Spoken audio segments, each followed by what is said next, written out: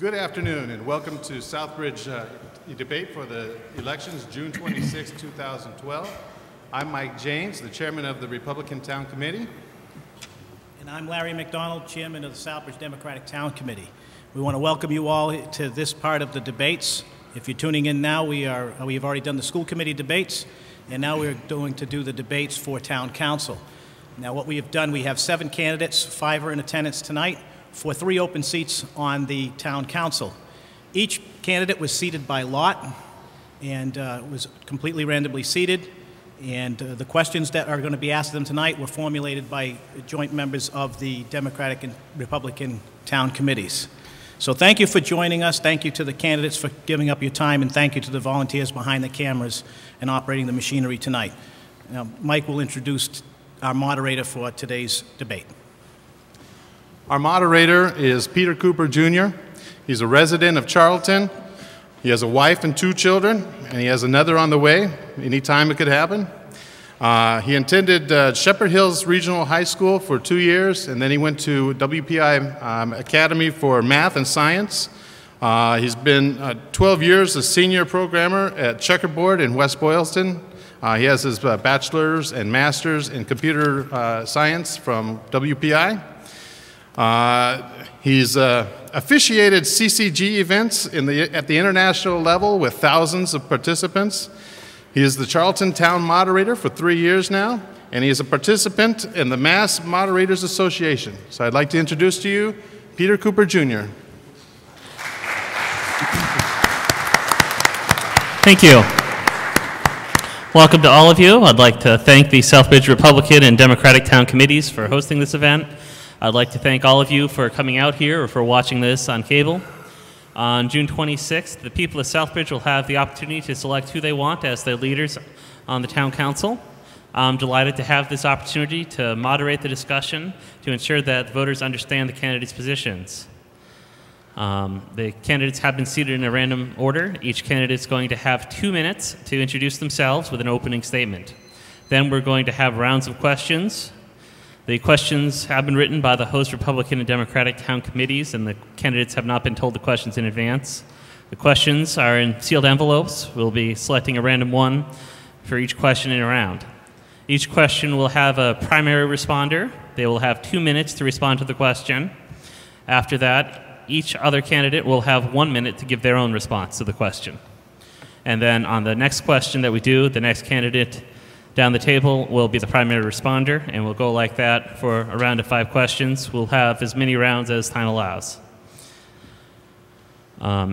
If a candidate references another candidate during their response, the moderator may allow the referenced candidate a little bit of time to give their rebuttal to the statement. Candidates will, at the end, be given 3 minutes for their closing statements. So we will start with the opening statements. I'll randomly select a candidate to go first, and then we'll go from there. So seat number 1, Mr. Lazo. Thank you. Hi, my name is Steve Lazo. I was born and raised in Southbridge, and I'm running for the seat in Town Council to help make Southbridge prosper and to make it the best place to live in. My family has been a part of Southbridge for over 75 years, giving back to this community in many different ways. I'm the proud father of 2 boys that have went through the Southbridge school system, and they presently live in town. I have served on the Southbridge Housing Authority for 4 years. I've chaired it for 3. I've served on the Town Council for 11 years, and in that time I have served as chairman of several subcommittees. One being General Government Subcommittee. I was chair of the Personal Protection of Personal Property. I've been chair of the DPW. I have also been elected by my fellow councilors to be a vice chairman for 2 years, and also the chairman of the Southbridge Town Council for 2 years. I was instrumental in negotiating bringing the Registry of Motor Vehicles back into this town after they left Big Bunny Plaza. And I just want to say I'm also pro-education, and I'm proud to be a part of the new high school being built. And I'm also pro-public safety. Thank you. Thank you. Mr. Martinek. Thank you. I'm Dennis Martinek. I've lived in Southbridge for 12 years. During that time, I have been a citizen-appointed member of the Charter Review Committee and the Planning and Economic Development subcommittee as well. Maya Angelou said, if one is lucky, a solitary fantasy can transform a million realities. As citizens of Southbridge, we should not have to fantasize about a town council that can work together on behalf of its citizens. We shouldn't have to fantasize about bringing businesses into town that can help us to create jobs. We also shouldn't have to fantasize about being treated with dignity and respect as citizens when we come to the podium to speak, or counselors and colleagues when they speak and have a dissension from those people in charge. We shouldn't also have to fantasize about improving our property values and reducing our property taxes, watching our water and sewer rates not going up, having transparency in government, and working towards a common goal. Having town councilors who serve at our request and not at our expense. We shouldn't have to fantasize about not having a punitive trash tax of $250 imposed upon us. You don't catch a killer shark by poisoning the ocean and bombing the beachfront in pursuit of that person responsible. You go after the shark. When you have people that are causing a problem with regards to trash, you don't assume everybody in town is guilty and treat them as such. I'm running because I would like to transform all of these fantasies into a million realities. Thank you. Thank you. Ms. Hyde. Yes, my name is Jean Marie Hyde, excuse me, and I've lived in Southbridge for 5 years. I've been in management for over 20 years. I've recently got my certification in accounting and in office administration. And the reason I'm up here sitting today is because I honestly believe we can turn this town into a great town by increasing jobs, getting growth in here. And with that said, there's a lot of possibilities, a lot of land that could be developed, vacant buildings that could be utilized. And with that, I can see great jobs going in there, and I think it's time that we bring a new standard, bring up the standard of living to Southbridge. Excuse me, I've seen in the past that, you know, some things just go by the wayside, and I think every little detail, no matter how small it is, should really be addressed. And that's basically what I'm about. Thank you. Mr. Moriarty? My name is Sean Moriarty. I'm a Southbridge guy born and raised. I'm running for town council because I believe that we need to seek something better. I'm running for town council because I believe fervently that where you can make a difference, you should. I'm running because through my time as a local newspaper reporter, I know the background, I know the history of what's gone on in this town. I know how the government works, how it doesn't work far too often. I know what works. I've dug down beyond what the politicians and administrators tell us and just give us as information to uncover the truth and get that information out to the general public. I've seen the good, the bad, and the ugly, and quite frankly, I'm just tired of the bad and the ugly. I'm tired of candidates and officials burning down one another's homes just to try to make theirs look better, and it's time, if not past time, that the town council focuses on what counts, which is the people. I believe that integrity counts, that morals matter, and that common sense means good government. Unfortunately, far too often, we can all see that common sense just isn't that common. I've worked as hard and as long as anyone that's up here working to make this town better. I've spent the last 10 years serving kids and families of all kinds of backgrounds and demographics with the Southbridge Little League, including the last 5 years as the league's president. In that time, the league has made a number of steps forward. We've had the main field rebuilt. We built a new concession stand and press box to make the league more self-sufficient, many other things like that, while still maintaining the lowest registration rates in the area. Through my time covering the town and running the Southbridge Little League, I've learned a great deal about the problems, the real problems, that many of our families and friends and neighbors face and what matters most to them. My only campaign promise here tonight is basically just to work for the town, to weigh each and every decision by asking what is good for Southbridge, and work to balance our short-term needs and goals with our long-term. Thank you. Thank you. Ms. Peliquin. Hello, my name is Amelia Peliquin.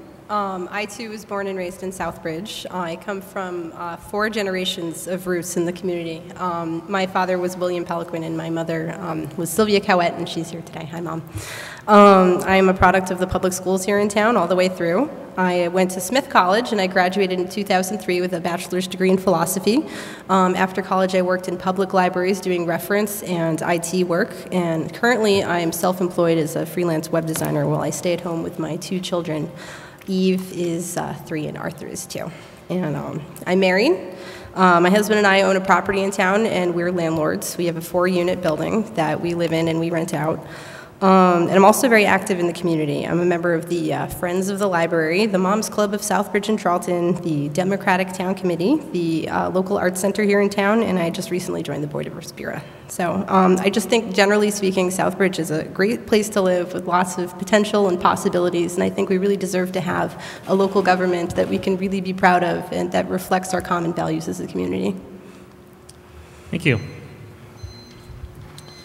I'll now select the first question of the evening, and the first responder will be Mr. Martinek.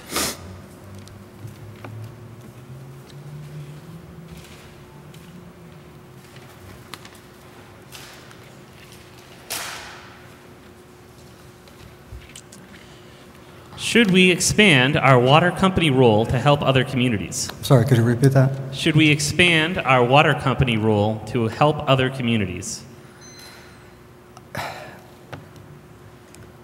I think the easiest way to answer that is if it makes good fiscal sense, yes. It's kind of a broad question based on nothing there to determine what am I going to make that decision based on. Is it something that we're doing out of courtesy? Is it something that we're doing out of profit? Is it something that we have absolutely no reason for doing? If there's a real justifiable reason for doing such, I think it's worth looking at. But I don't think here or on the town council I would ever commit to doing something without knowing more facts. I think it's an interesting question. That's the best I can give you because I just don't think there's enough data there to answer that. Thank you. Ms. Hyde? I also agree with Dennis, too, that I would be all for it if, for generating revenue within the town, provided there's more facts provided. I mean, that just seems like a kind of tricky question. Like, would we be for it? Well, what's all the facts behind it, that we really would need to research it and make sure that it is the profitable thing for our town. Thank you. Mr. Moriarty? Much along some of the same lines. However, I know, in particular from your town, Mr. Cooper, obviously Charlton in particular has a difficulty with water. And that's something that we've seen for a while, and that's the primary place that we deal with in terms of sending water elsewhere. So long as it is mutually beneficial, more so, obviously we're focusing on benefiting our own town rather than advocating on behalf of Charlton. But so long as it is not a fiscal detriment to this town, as long as we're getting something for that, I see no reason why not to. We have plenty of water. That's one of the few things that this town has an abundance of in terms of resources. Thank you. Ms. Peliquin? This is an incredibly difficult question to answer within 1 minute, but I will do my best. Yes, we have the incredible opportunity in that we have a lot of water in our community. We are blessed with water. We have multiple reservoirs. And also, one of our neighboring communities, Charlton, is a place that needs water because they had an environmental spill several years ago that made a lot of their residential wells unusable. That being said, I would really only be interested in expanding the water company if it's in the best interests of the town, which is not a question I can answer in 1 minute. Thank you. Mr. Lazo? Well, originally the line running to Charlton was done because the State Police Plaza and the McDonald's Plaza up there on the Mass Turnpike had contaminated water. Once the line was there under Clayton Carlisle as town manager, this was more of a humanitarian issue. He he brought it forth and the council allowed it to be brought to residents of Charlton because of contamination from gas spills and such in certain areas. This is now costing us money. As sending it to Charlton is a humanitarian thing, I was on board with that. But now I see it as costing us money. We The thing is, I think that we should put the valve at the town line and let them do what they, give them a certain amount that we can afford to give them, and let them treat it, and so forth. Right now, we have to treat this water, sending it to Charlton. We've had to put chloramines in our water because chloramines hold up better in that long pipeline going to Charlton. I don't support chloramines. I think they're unhealthy for certain people. Thank you. Thank you. Our next question will be initially answered by Ms. Hyde.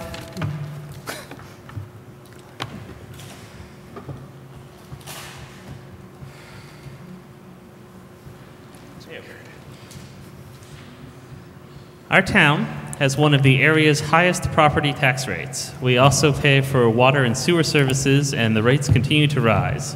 Is this justifiable? Ms. Hyde? Honestly, in my eyes, no.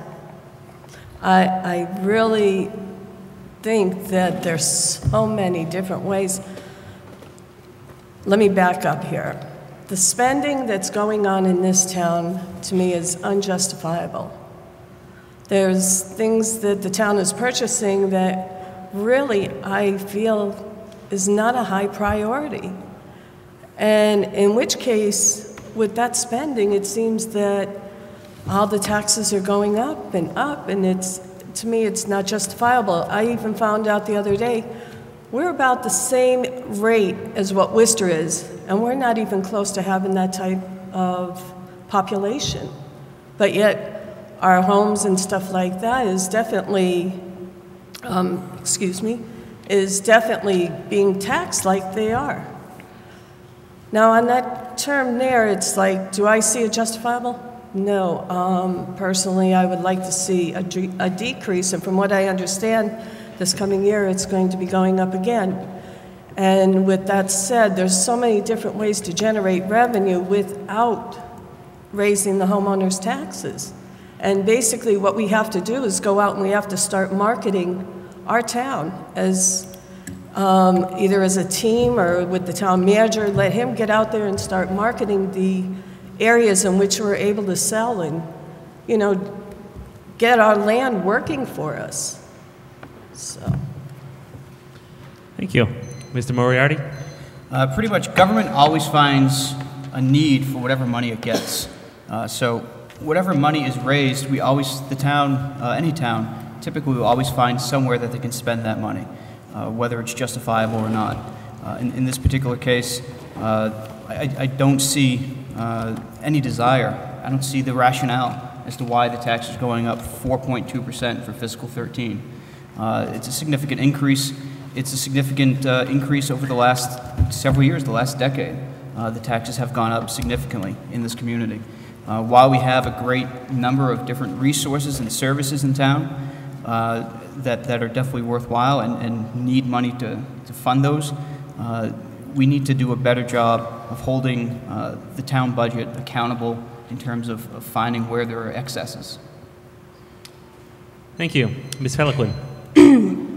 As somebody who's lived in the community for a very, very long time, I would say that the big thing is just how much they've increased within the last 10 years. The Boston Globe reported in 2010 that our tax rates here in Southbridge went up 86%, which was the largest increase in central Massachusetts. So you see people who lived in the community for their whole lives that are suddenly having to adjust to tax rates that are much, much higher than they were historically. And also our water and sewer rates have gone up even more than our tax rates.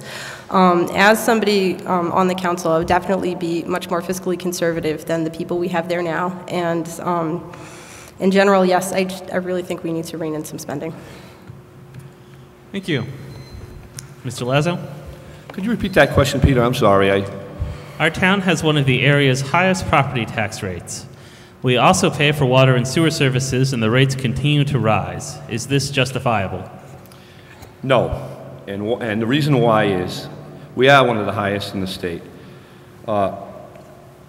We're taking gray water from Millennium Power Plant. We're taking sewer from Sturbridge. We're giving Charlton water, and we have the landfill account, and there's still never enough money. This leadership that we have in the past year has spent quite a bit of money. It's like an open checkbook for them, and they just keep spending, buying equipment, buying more equipment. and taking it out of water and sewer enterprise funds. Water and sewer is way too high. Water was privately owned years ago, and the sewer was included in your taxes. Now they separated it, and now it's a second tax on top of your tax, your property tax. It's got to stop somewhere, and I won't support any new taxes. I won't support any new debt if I'm elected again. Thank you. Mr. Martinek? I'd like to start by stating the obvious that I don't think anybody has brought up yet. It's a shame that we don't have the two incumbents here to talk to the fact that the property taxes, the water and sewer rates have gone up. Last year we gained the distinction in central Massachusetts of having the highest tax rate per thousand, surpassing even Sturbridge by $1.20 per thousand. We're poised right now to go up by another 4.2%, which means that we're going to be somewhere around $18.50 per thousand.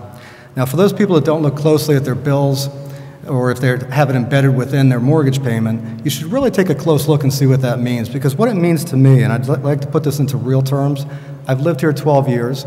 My property taxes have doubled from $1,800 a year to $3,600 a year. Using the principle of 72 divided by 12, that's a compounded interest of 6%. So if you take a look at that and you take a look at the things we're spending money on, there's so much fat that could be cut out of here. We don't need backhoes. We don't need street sweepers. We need to buy only those essential items and make sure that those things that are nice to haves wait. Thank you. And the next question will be started by Mr. Moriarty.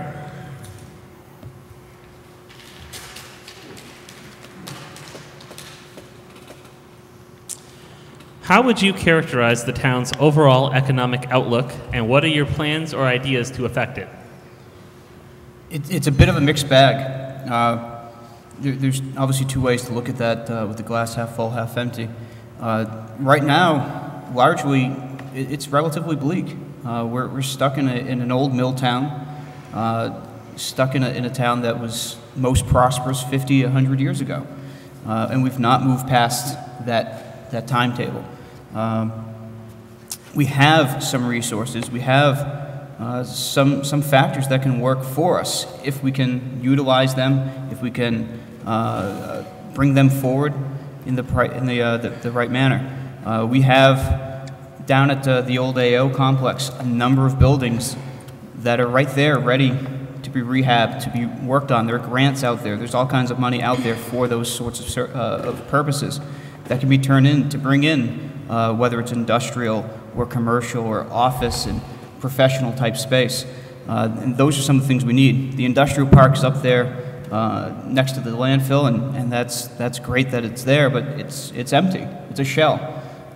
So as much as we want to call it a park, at the moment, it's not. It's just a bunch of empty lots. We need those to be filled, and it's going to be difficult to do with that landfill there. So we have to find ways to pull that off and pull that together. Thank you. Ms. Peliquid. This is also kind of a hard question to answer, because I feel like any individual person who's running for office who says that they can personally bring jobs into the community is probably trying to sell you something.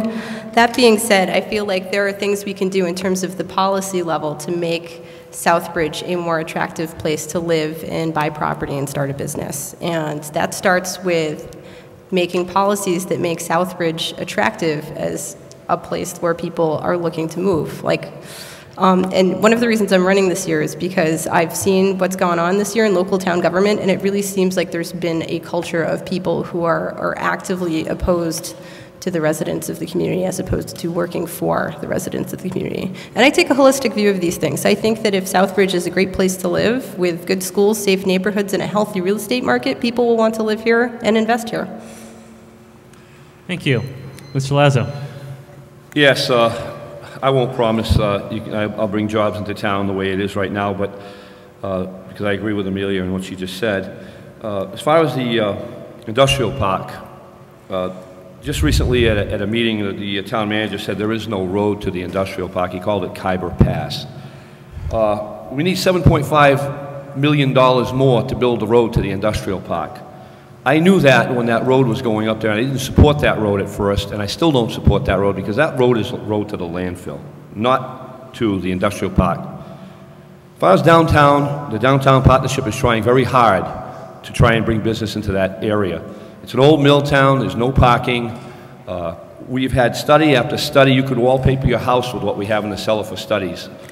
Sandy Ackley and the Economic Development get the money, they do a study, but we don't have the money to go forward and get the job done.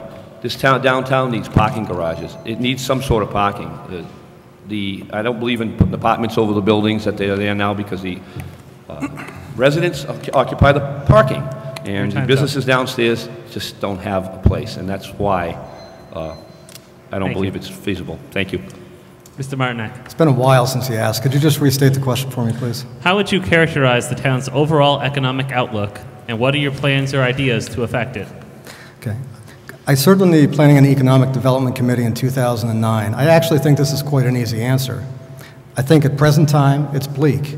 As Steve referred to in a recent General Government Subcommittee meeting, what came out was that we don't have money to build a road to the industrial park. Supposedly, several years ago, we spent $7.5 million to build such a road, and it turns out now that there's no off-ramp to get there.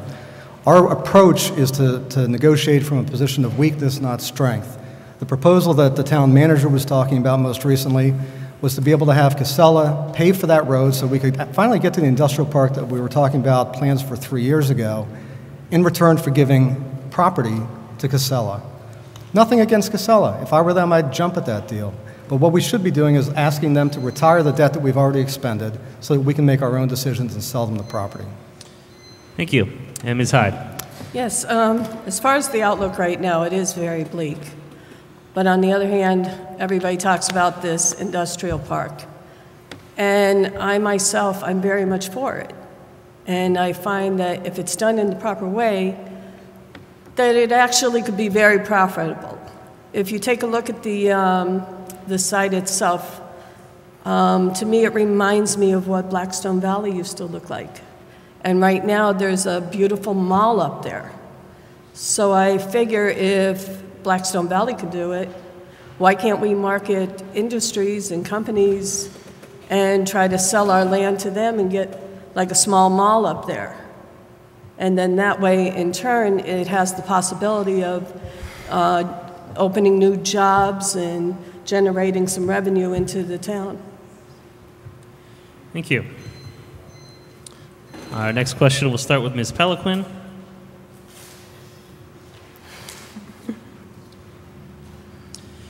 There is much ongoing controversy over the management of our community.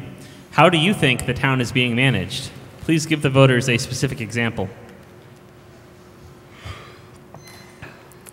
Well, if I liked the way everything had gone this year, I wouldn't be running for town council.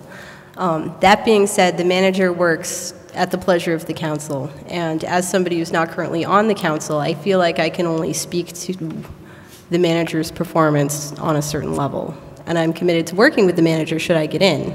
That being said, there are several things that I have a lot of really big concerns about. The open meeting law violation at the EHS subcommittee last year, the Green-Brown consulting contracts. I didn't really like the handling of the cable access changes, and there's just a lot of things that, had I been on the council this year, I would have liked to have seen done differently. So, that's it. Thank you. Mr. Lazo? As you know, I've worked with Town Manager Clark. Mr. Clark does work at the pleasure of the council, and he knows it. So it's basically the leadership that he has to listen to. And the leadership that's there now, he is listening to. Over the last year, cable has changed. Many other things have changed because he's listening to the leadership. And it's the way it is. It's the way the government is in this town. If Mr. Clark wants to keep his job, he keeps 5 councilors happy.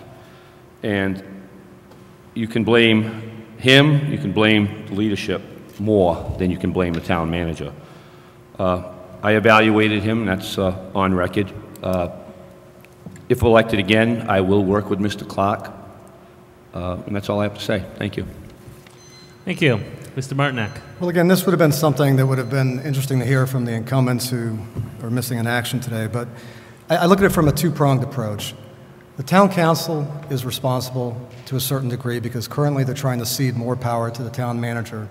As Steve was just alluding to, they want to put on the ballot, and they're going to have it on the ballot most likely this November, the ability to make it almost impossible to get rid of a town manager for lack of performance. On the other hand, we don't hold our town manager or our town councilors, for that matter, accountable. We have a very subjective review form, not a lot of objectivity going into it, talking about how the town manager has accomplished this, come in under budget. Somebody got up at Citizens Forum not too long ago and made a plea, please don't spend $172,000 on a street sweeper. His decision was made on the fact that the DPW, who does a great job, hadn't asked for anything in years. That street sweeper went up and down my street 3 times, followed by another street sweeper.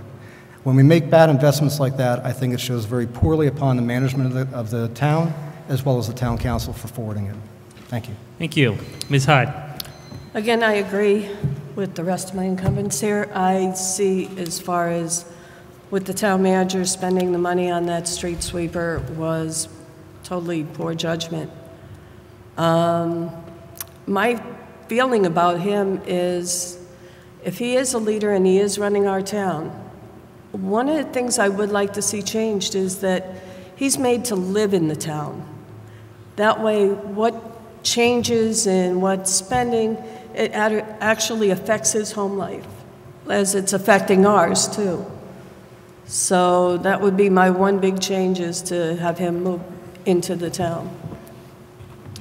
Thank you. Mr. Moriarty?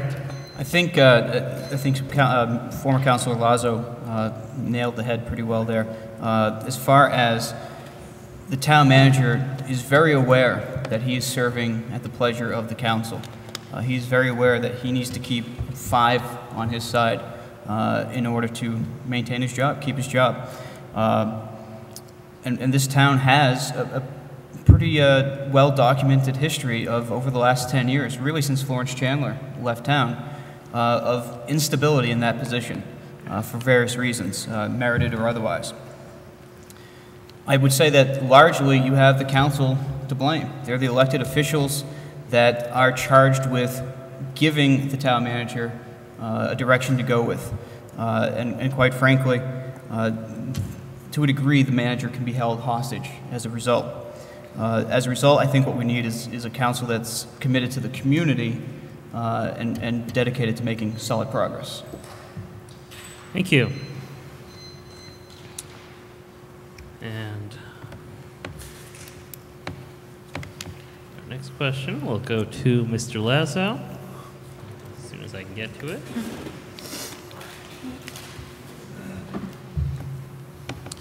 Characterize the atmosphere of the current council. How would your presence on the council affect it? How would you hope to influence that atmosphere? Well, the present council leadership, I think, is rude. I think they try to stifle the general public when they come to the podium. I served with the present people that are sitting there.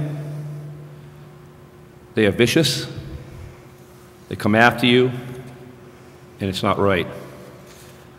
If I get back on, if I'm voted in by the people, there are 2 councilors out there that were elected last year, Councilor Langevin and Councilor Marcucci. I've served with them before. They have the utmost respect for other councilors, not like certain ones that have been elected in the last couple of cycles. The ones that were elected in the last couple of cycles are the problem. I've been there for 11 years. I've never seen it like this. Thank you. Thank you. Mr. Martinek. The members of the town council are the face of this town, and when they're elected, they have a responsibility to serve on behalf of the people, and again, not at the expense of the people.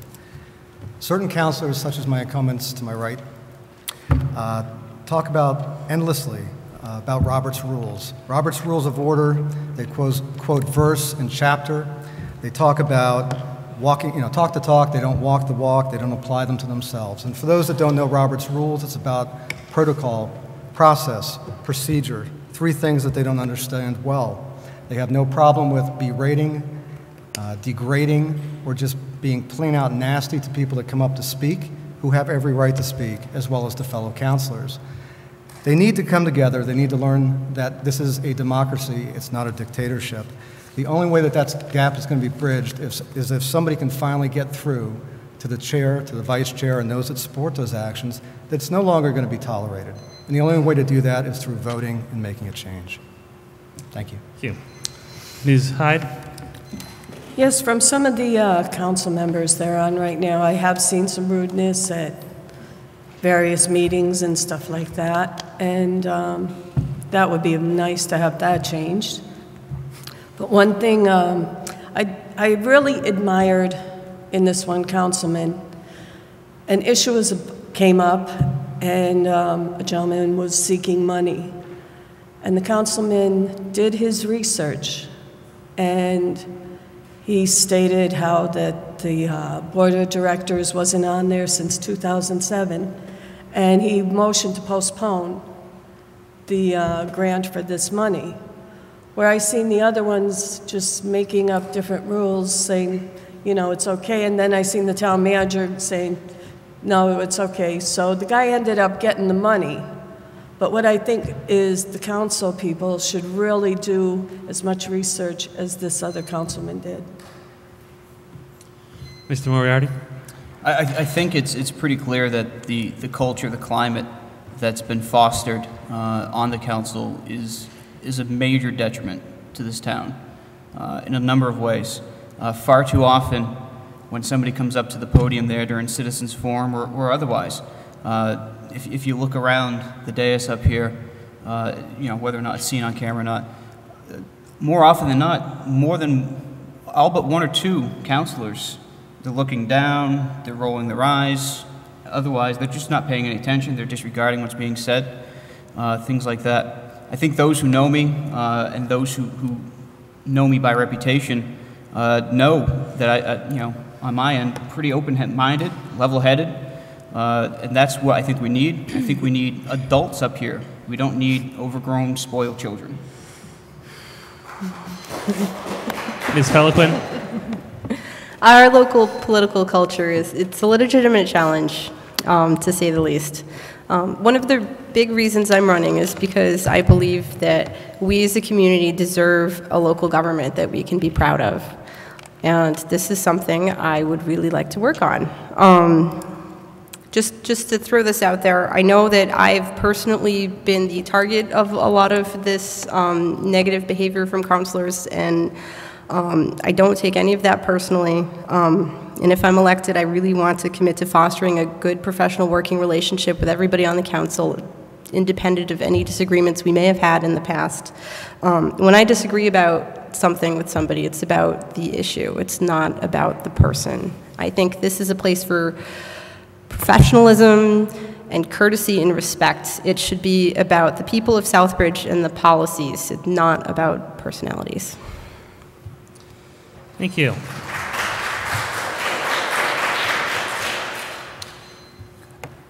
So for our next group of questions, for the second round, the first answer will be Ms. Hyde.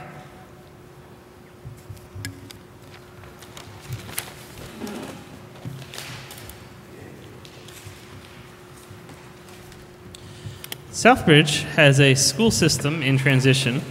From a seat on the town council, what do you hope to do to positively affect those changes? Could you repeat that, sir? Southbridge has a school system in transition. From a seat on the town council, what do you hope to do to positively affect those changes?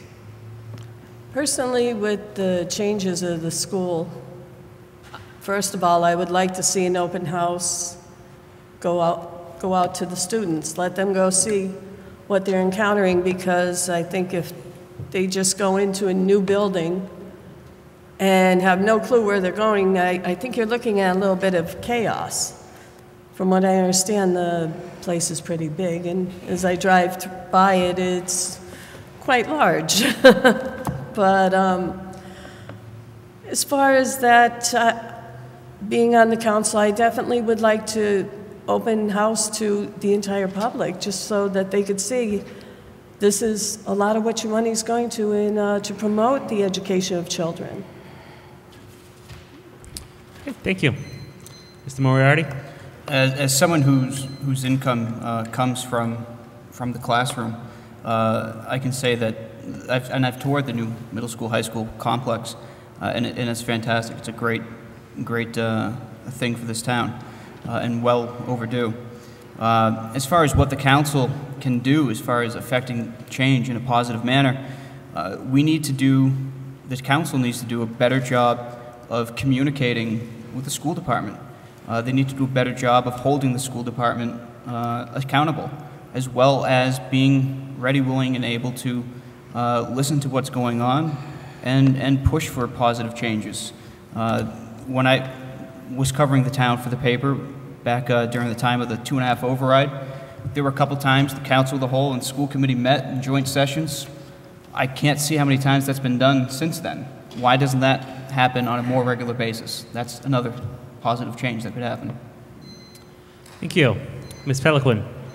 One of the good things about the new middle high school, which I've also toured, and I have to say it's fantastic, I can't wait for my kids to go there someday, is we had the school building committee, which was made up of members of the town council and the school committee working together on this project. And I think that having good communication and a good working relationship between those two boards is essential for the success of our school system. And this is an issue that is incredibly important to me as a parent of 2 children who are going to be entering the school system in the next 2 years. So I'm definitely a big supporter of our public schools. Thank you. Mr. Lazo. Yes, again, I'll go back to my experience on council.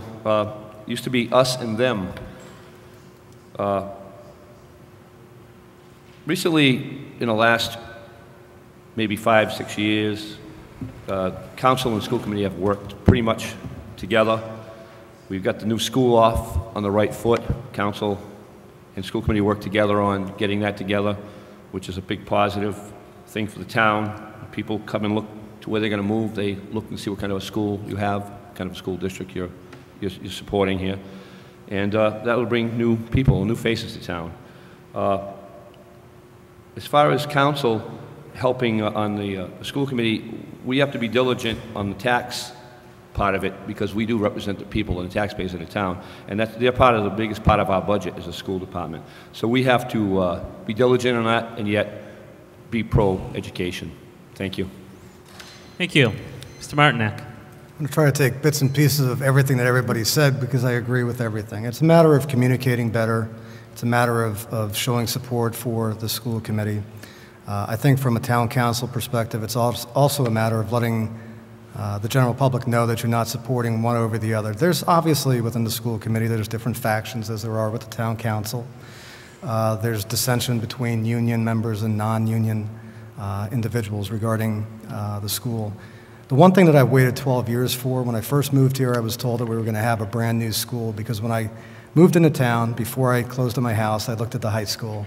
And I looked at that, and I'm not usually a judge a book by its cover kind of person, but I did say to myself, if I had to send my kids to that place, I'd sooner bus them out of town somewhere else. I think it's the one shining light that we have right now that offers us some hope, and I think that everything anybody can do in the council to help support that, be it financially or otherwise, is a wise move. Thank you. Thank you. Our next question will be started by Mr. Moriarty.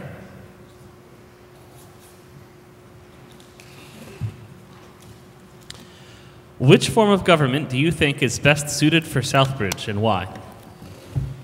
I'm assuming that the question is more or less referencing selectmen or town meeting format versus what we currently have.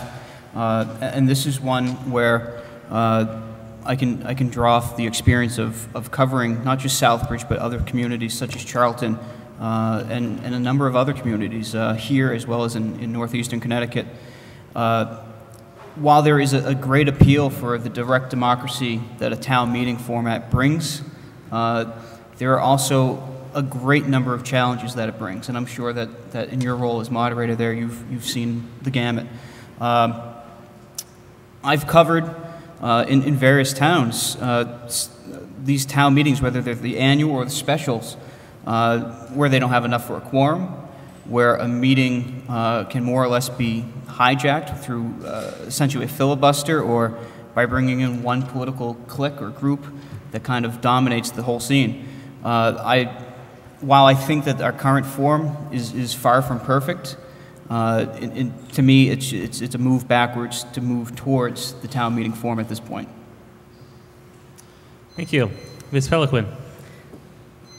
So I can talk about this, but I just want to specify that I'm talking about this as a resident of the community and as a voter, not as a political candidate, because I think that members of the town council should really not be really too involved with making substantive changes to our charter, because that is a document that is made by the community for the community, and it shouldn't be politicized. That being said, I was totally interested in that petition that went around this year about the moved back to a town form of government, although there were a lot of specific things in the petition that I didn't really agree with. I personally think that if we had a town form of government, we would need to have a representative town meeting, not an open town meeting. And barring that, I also, I'm really intrigued by the idea of a mayor, which is another idea that a lot of people have talked about in town. There's only 9 communities in Massachusetts that have a council manager form of government, and I think it's really unpopular in Massachusetts for a reason. Thank you. Mr. Lazo. I'm not for going backwards to the selectmen form, but I don't feel that the council form is working either. I would be in favor of trying the mayoral form of government. That way there, I think it is better without the town manager form, because I think it gets a little too, well, again, you're going to go back to the 5 votes to keep the town manager happy. The town manager keeps those 5 happy. It's a little better with the mayor form of government, I think. Going back to selectmen, I think it's going to move backwards. Thank you. Mr. Martinek? Yeah, this issue came up when I was serving on the Charter Review Committee, and we talked about different forms of government. We talked about a town manager, town administrator, town meeting, as the recent petition went around, as well as a mayoral form of government. Pardon me. Recently, when the petition went around, although I didn't support it, I actually did sign it. And the reason I didn't support it was not because I was against anybody's initiative to move it forward. It was because you can't move back to a non-existent charter. And I also am not satisfied that if you can't get, as Sean was talking about, if you can't get enough people to come to a town council meeting because they've been scared away by the actions of the councilors, you're going to have a heck of a time getting a quorum, which is why I was one of 2 people on the Charter Review Committee that supported the mayoral form of government. I think that with that kind of accountability, you have the ability to very quickly, every 2 or every 4 years, say to that person, based on your experience, based on what you've done if I could say it again, performance-wise, you deserve another couple of years or you don't. I think it's the best and cleanest way to do it. Thank you. Ms. Hyde? Okay, I'm not going to lie. I don't know a whole great deal on this topic, but from what I understand, with the town council having to have a certain amount of votes, from what I see, it's definitely easy. They get it. I've lived in a town that they did have a mayor, and honestly, I didn't see half of the problems with that town as a lot of the problems that I do see in this town with the town manager, and especially with selectmen and stuff like going back. It just seems like that would be a step back and not in the right direction to me. Thank you. Our next question will be first answered by Ms. Peliquin.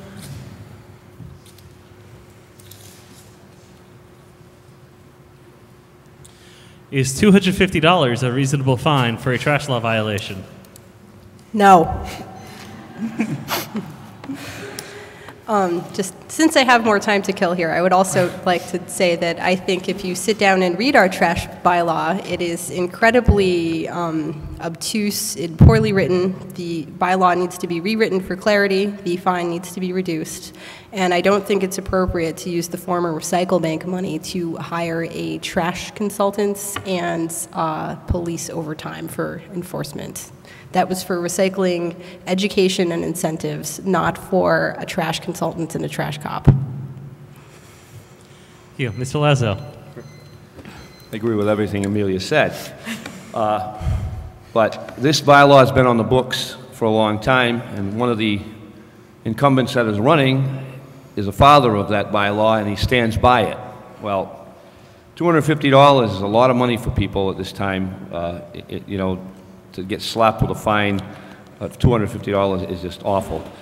It should be reduced. There should be steps, graduated steps, if they're going to be fining people for that. I don't agree with paying a police officer to go and knock on your door and be the Gestapo type of town where they're going to force you to do that. The 2 hearings officers that they hired with stipends of $2,500 apiece. Nothing against the 2 people that were hired, but this is more money that's being thrown out there from this $250 that are collecting from the poor people, the poor taxpayers of the town of Southbridge. It's just an awful thing that should be changed, and it should be rewritten. Thank you. Thank you. Mr. Martinek? Well, I'm sure as heck not going to say yes, it's a good thing. I mean, if you put it in perspective, let's take a look at this. Look at the different things that you can be fined for in the Commonwealth of Massachusetts. Possession of less than an ounce of marijuana, $100. $250 for inappropriate trash in Southbridge. That's not really something that says to people, make Southbridge home. Come here. We wanted to have clear plastic bags. As soon as that came out, I thought privacy issues. And I had a couple of women actually say to me, what are we supposed to do with our toiletries? Are we supposed to expose those to the trashmen? Why is that so important? The fact that we get down as a town council to this minuscule minutia of trying to make a punitive thing based on what they themselves have said is a small number of people, you've got to work on the small number of people. You don't penalize the whole for what the few are doing. Thank you. Thank you. Ms. Hyde. $250 to me is a joke. I mean, let's be serious about it. First of all, there's so many people in this town that rent.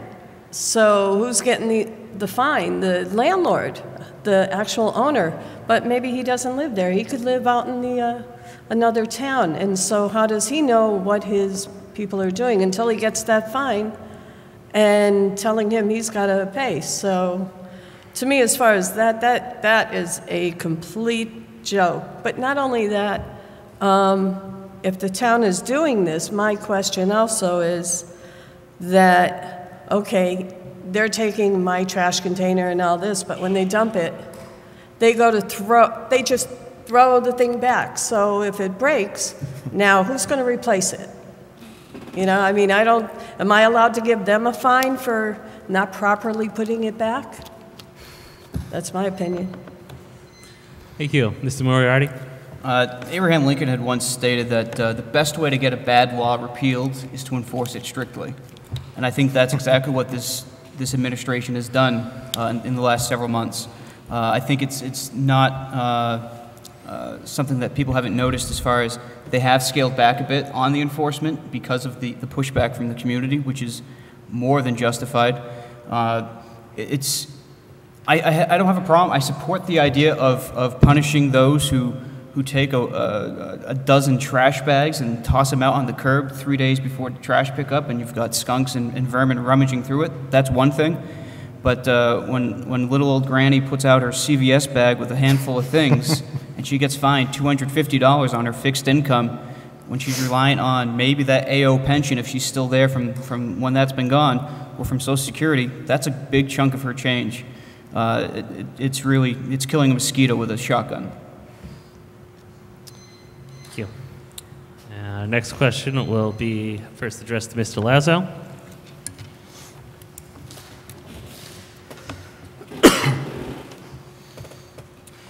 Do you think the town budget is too large, just right, or not large enough? What would you change about it? I think it's too large. It's been large for many years. I think the town hall is bloated.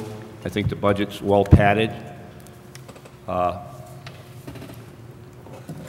council that sits there, they don't go line item and take out things. They just rubber stamp it in subcommittee and send it up to the floor for a vote. The only way to change it is to put diligent councilors on that taxpayer friendly and go line item at budget time and remove what's not needed. That's the only way to stop it. And Otherwise, it's going to be continuous and keep going. That's it. Thank you. Mr. Martinek? I was looking forward to a question like this because earlier today when you had the school committee, you asked the same Goldilocks question. Is it too big, too small, just right? Well, here is the 2013 budget, ladies and gentlemen. 268 pages. By the way, if you go to votefordennis.com, you can get a copy that I took the time last weekend to scan. It's off-center, by the way, because that's the way it was presented to me, just so you know. But you know what? You go through this, and I would encourage people to look at every line item, every request. There are some in here that make sense. You can't tell the fire department, you're going to run into a burning building. We're not going to give you the self-contained breathing apparatus. Hold your breath as long as you can and then come back out.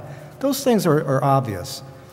We've just approved a $172,000 street sweeper. We've approved a $125,000 backhoe, and now word has it, because somebody's jealous and wants to get one themselves, they want to put in for another backhoe. There is so much fat in here. And this, by the way, is a transparent document, should be available to every citizen. It would have cost me $54 to get it through the town manager's office. Thank you. Thank you. Ms. Hyde? It's hard to beat that one. Definitely, I agree. It is way too high. And to make it short and simple, from what I understand, they approve 2 brand new police cars every single year. And like in my eyes, I think we need to start holding people responsible when doing their job. It's like, why are they getting so run down and why are they getting beaten up and all this? So it's time to hold some people accountable. Not to mention creating jobs. It's like, do we actually need this many townspeople? Because honestly, I go through the town and a lot of times all I see is 3 to 4 workers out there. So it's like, where's the rest of them? You know, so as far as I'm concerned, I thoroughly agree. I bet you there's a ton of fat in that document right there. Thank you. Mr. Moriarty? In general, I don't necessarily mind paying taxes so long as I'm confident and I can see that my tax dollars are being used properly, that they're being used to further the town, better the town's people, provide the services that we need in an efficient manner. When I do mind paying taxes are when I feel that that's not the case, and that's currently the position that we have here. You can go through the budget, and I've looked through some of the budget, a good part of it, and there are places where you can try to trim things down a little bit here and there.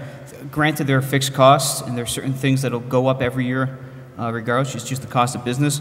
But we have to make a point of trying to be efficient, trying to reduce costs where we can, and get the best bang for the buck. I'd rather spend the long dollar than continually patching the same holes, those sort of things. But in general, it does need to come down. Thank you. Ms. Peliquin?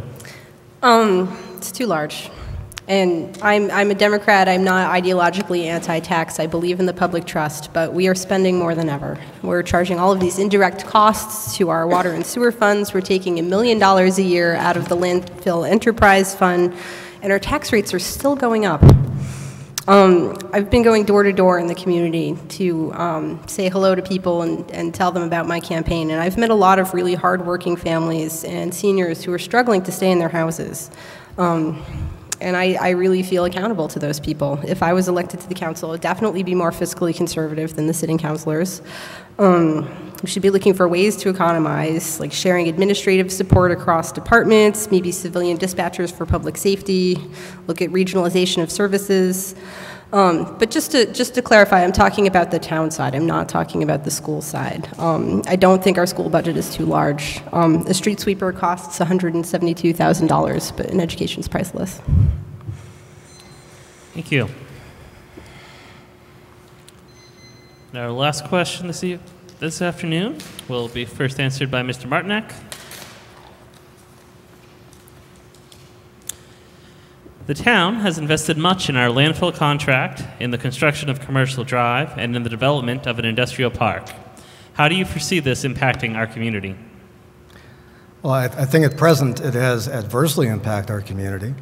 As I said, 3 years ago when I was on the Planning and Economic Development Committee, we were taking trips to New Bedford and other places to see how did they operate their industrial park. On the 13th of April 2009, a bunch of people got up here at Citizens Forum and spoke passionately about a number of reasons why we needed to have an access road to the industrial park. The access road cost $7.5 million. We've now again found out last week it doesn't go to the industrial park, so I'm not sure what we've been doing the last 3 years trying to bring businesses into, but apparently it only ends at the landfill. Is it a good and viable idea? I don't know, because I've never seen any studies.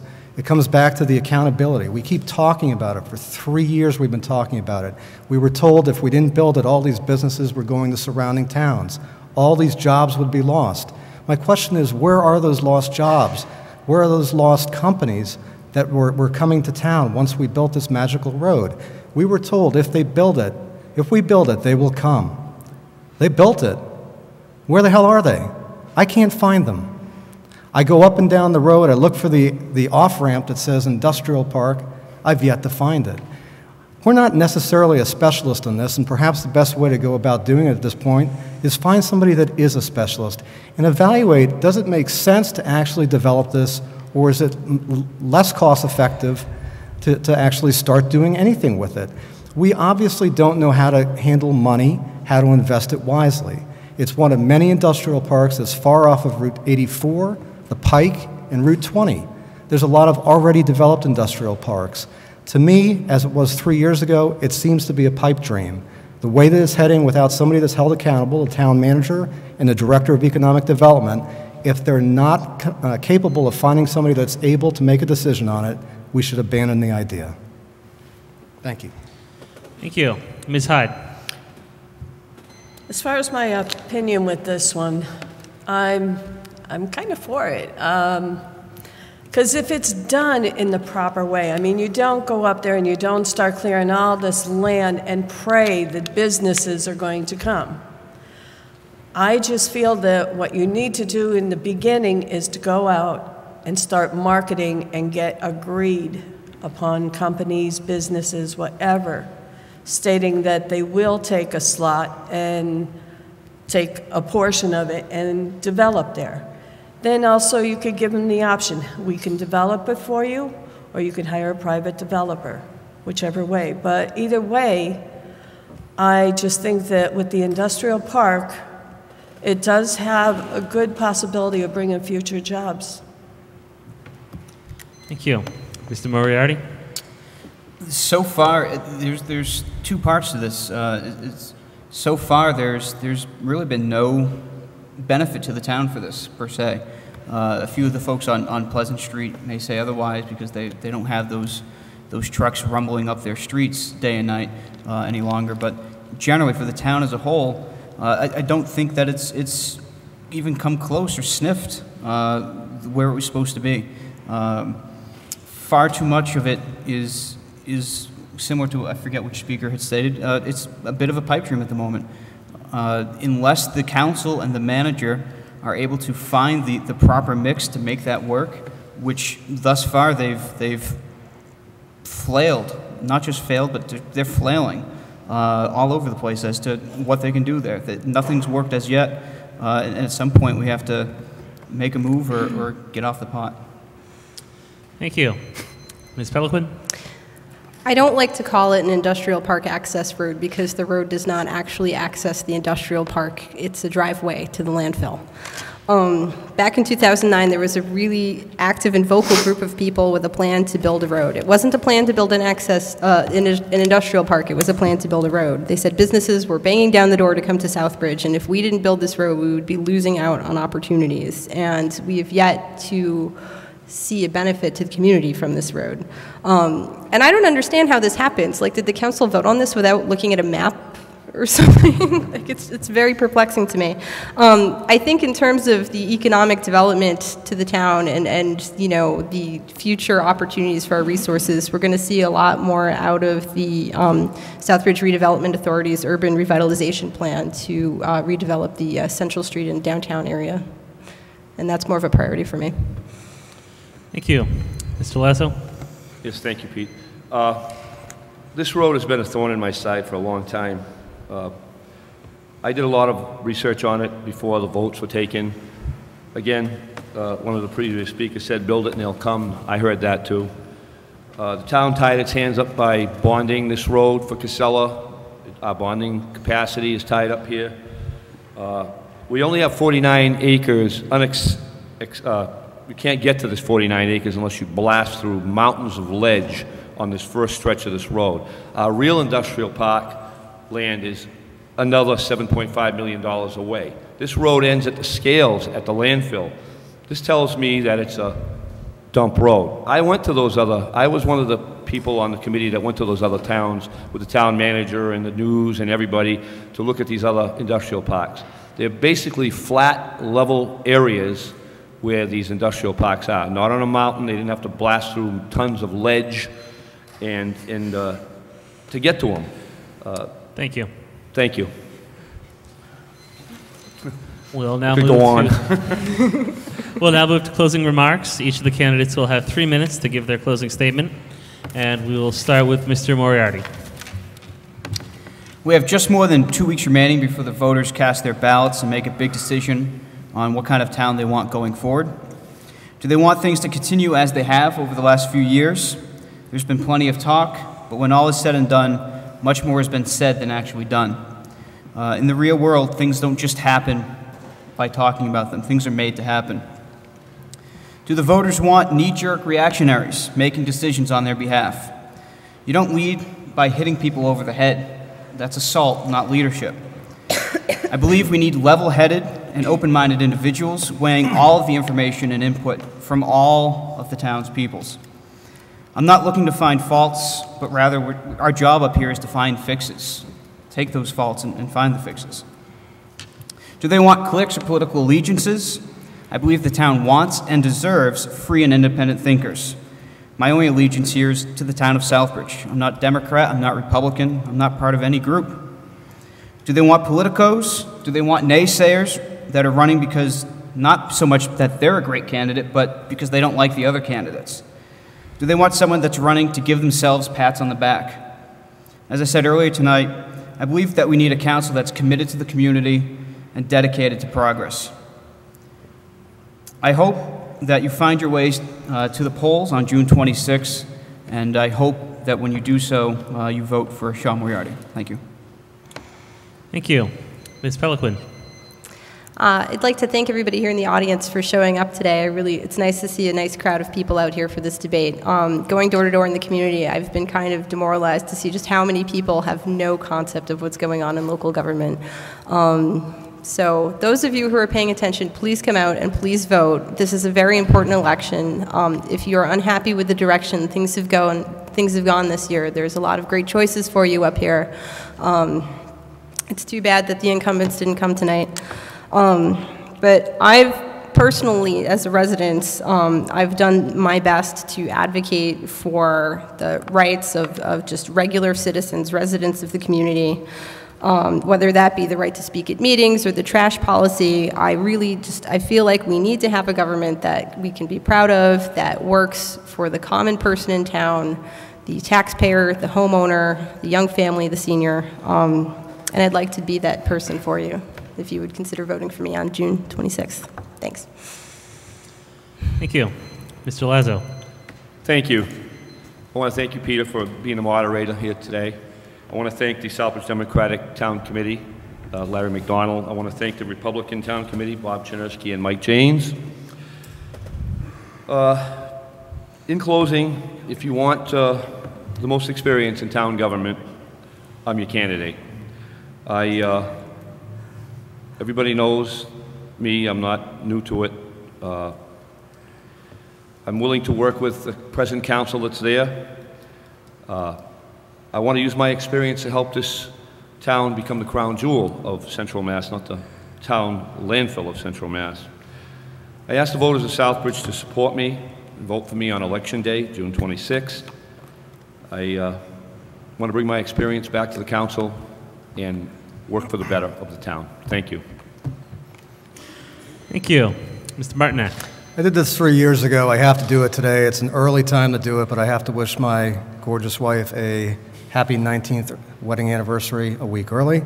and also give a shout out to my children who are terrific, Jack and Grace. Now you can go outside and play. There's a reason why we have two counselors that are not here, and to me that's of concern. The simple fact is every time there's a photo opportunity, they're always there to be found. Standing on one's record apparently is a very difficult thing this election cycle. George Bernard Shaw said it, but Bobby Kennedy made it infamous. Some people see things as they are and ask why. I dream things that never were and ask why not. Being elected a town councilor is a privilege and an honor that should not end when the election is over. We owe it to the people of Southbridge with each decision made to ask, A, is this item a nice to have or a need to have? If it's a need to have, is there a less costly way of accomplishing the objective? And if we can answer both A and B in the affirmative, what value does that bring to our town? I mentioned before we can't ask our firefighters to run in and hold their breath in a fire, nor can we ask our police to catch a criminal with a slingshot. We also can't ask our teachers to buy their own supplies. But we should ask until the economy changes, shouldn't the town councilors, the incumbents, and the town manager be good stewards of our money and not buy the nice-to-haves until we're in a better financial situation? We recently found out, as I mentioned, that the access road, after years of telling us otherwise, actually doesn't go to the industrial park, and those people need to be held accountable for their comments. Former Councilor Ron Chernisky said, quote, there are at least 4 potential new business ventures as of now with plenty of room to expand, 13 April 2009. Southbridge can no longer accept mere words and empty promises as a means to intimidate us into spending money on something that turns out, in hindsight, to be untrue. We are the town of Southbridge. Instead of Town Manager Clark negotiating to have Casella build another road on what he said is referred to, as Steve mentioned, the Khyber Pass, because we can't afford it, in return for giving Casella property, why don't we negotiate from a position of strength? Tell Casella to retire the debt on the road that we already built, and we'll figure out how to build our own road if it has actual benefits. If they want to buy property, we'll sell it to them, not give it to them. I thank you all very much, and please go to votefordennis.com. Thank you. Thank you. Ms. Hyde. Well, I want to thank everyone for coming out. And basically what you have to ask yourself is, are you happy with the way the town is being run? Personally, everyone up here that's sitting here today, we all feel that we could do a little bit better, and so that's why we're running, because we really don't think the town is being run up to standard. But anybody that knows me, I've been in business a long time, and it's funny because when you deal with me in business, I am like a fighter, and I will research for you. And I promise that I can't give you 1,000 promises saying I will do this, but I can guarantee you I will definitely fight for you if the cause is in my corner and saying, okay, I believe in this 100%, I will totally I'll go out on the wire for you. So I do hope to see everybody out there that's going to be voting, and if you vote for Jean Marie Hyde, you're getting a fighter. Thank you. Concludes our debate. I'd like to thank all of the candidates for being willing to serve their town. I'd like to especially thank the ones who came out here to introduce themselves to the voters. I'd like to thank the Charlton Democratic and Republican, the Southbridge Democratic and Republican town committees. I'm not used to saying Southbridge there. And for putting this on. And I'd like to remind you that you can vote for 3 of the 7 candidates on June 26th. I'll turn over the microphone to the Chairman, McDonald and Janes. Thank you. Thank you, Peter. I didn't realize Charlton and Southbridge were so similar. I would like to thank all the candidates for coming. I would like to thank the crew that has helped out, Tommy Ayau, Bob Cantera, John McHugh. Without them, we would not be able to do this. I've really enjoyed working with the Democrats here, Larry McDonald, and do you have any words, Larry? I enjoyed working with the Republican Town Committee as well, and I think you said everything except I want to thank the Chatham Town Moderator. Oh, I'm sorry. Pete Cooper as well, the Charlton Town Moderator, for his part. Thank you all for tuning in, and the most important thing is, on June 26th, please, this is your town, your vote counts, it's your government. Make your voice be heard by getting out and marking a block for your candidate. Thank you.